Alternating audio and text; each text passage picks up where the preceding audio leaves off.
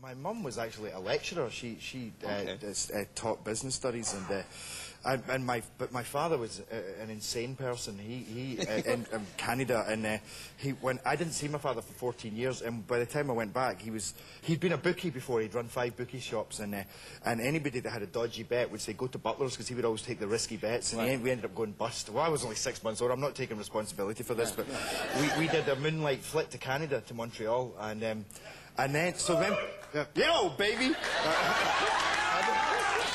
And then, but then when I went back over to Toronto, I started hanging out with him, and he used to always walk about with an umbrella hat on his head because he had an umbrella shop now. And while I was there, he was crazy. He was the funniest man. True. You are. I swear on my. Does anybody know my dad? He always walked around with this with the flag of Canada. Okay. And then while I was there, and he lived in this penthouse in the Palace Piers in Toronto, and he decided to go down